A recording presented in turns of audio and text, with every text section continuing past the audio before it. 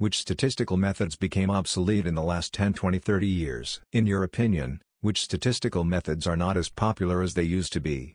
Which methods are less and less used in the applied research papers published in the scientific journals?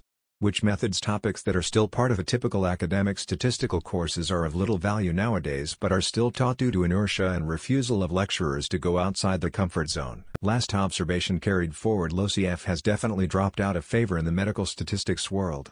It might be used as a sensitivity at most these days, but when I started 25 years ago it was by far the most common way to account for missing data.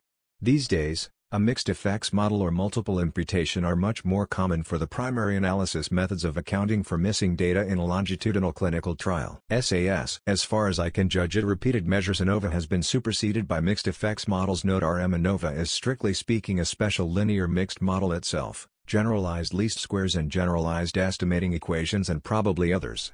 Also, the Hosmer-Lemeshow tests is also obsolete. EMO.